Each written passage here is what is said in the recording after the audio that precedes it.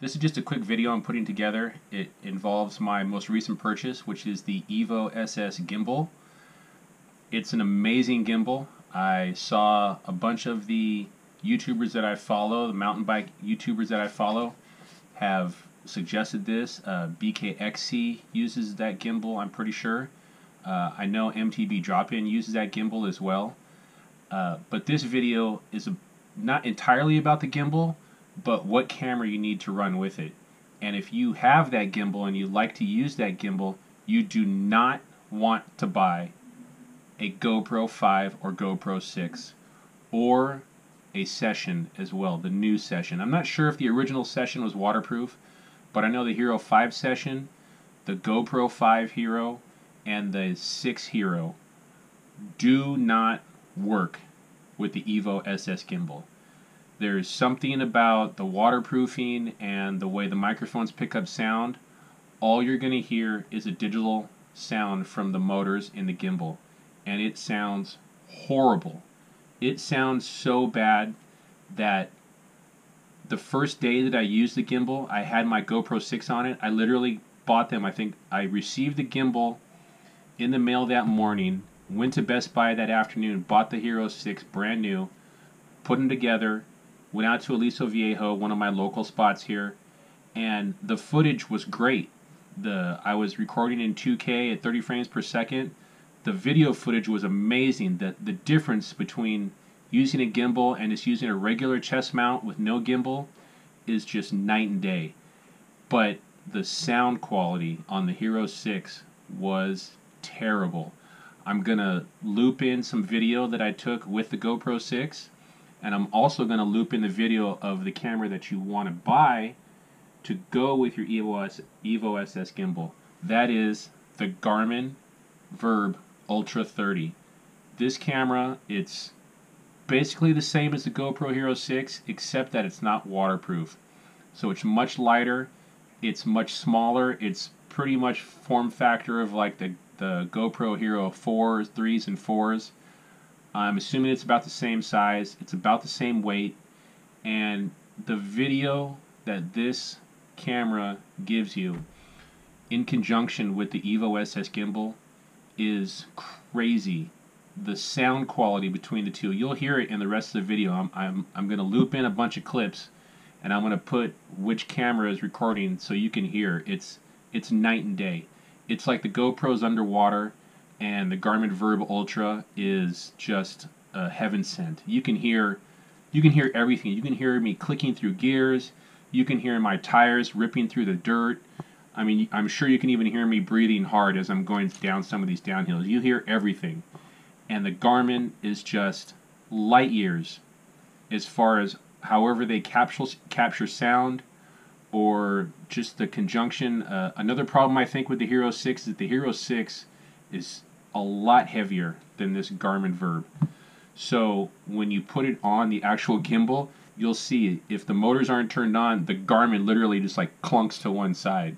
Whereas when you put the Garmin Verb on there, it's relatively balanced with the motor weight and the camera on there. It'll fall a little bit, but it's much more balanced. Great sound quality, great video. I typically record my video at 2.7K at around 30 frames per second. I'm going to start messing with like 60 frames just for some slow motion stuff. But it's amazing. If you want the Evo SS gimbal, or you already purchased it and you're having problems with the GoPro camera, buy the Garmin Verb. It's amazing. The Verb Ultra 30. It's this little camera right here. It looks almost identical to a GoPro 3 or 4, except it doesn't have the little screen on the front, which is just one more thing, in my opinion, that's going to break on a on a GoPro. So watch the rest of the video, and you'll see what I'm talking about. Thanks a lot.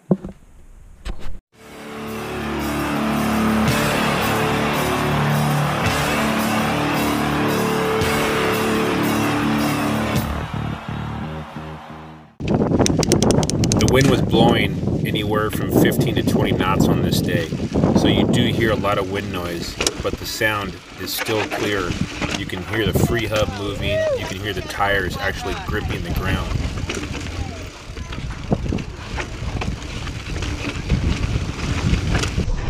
With the GoPro Hero 6 attached to the same gimbal, you hear a lot of the digital humming, and all of the other sounds are just kind of muted. My voice is muted, the sound of my bike on the trail is muted, it's just a horrible sound.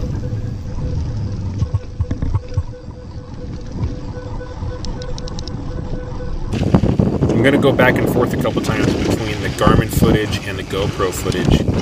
Everything was the same bike, same gimbal. The only thing that was different were the two trails I was on, and obviously the days.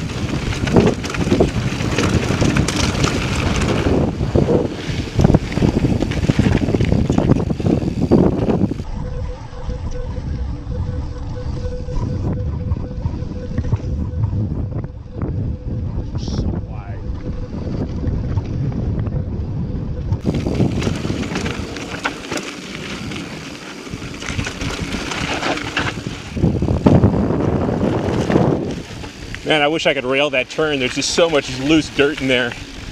It's sketchy.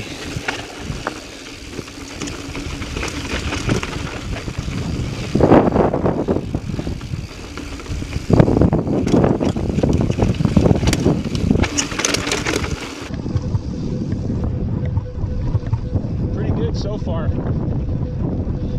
Much softer than my bike through that stuff.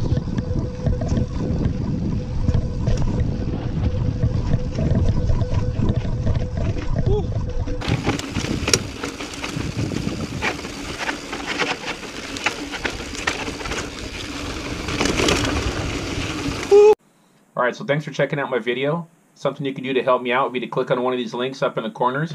One's going to shoot you to a video, the other one's going to shoot you to a playlist. And if you like what you've seen here, please click on the Urban Outdoorsman SoCal logo in the center to subscribe. Thanks a lot.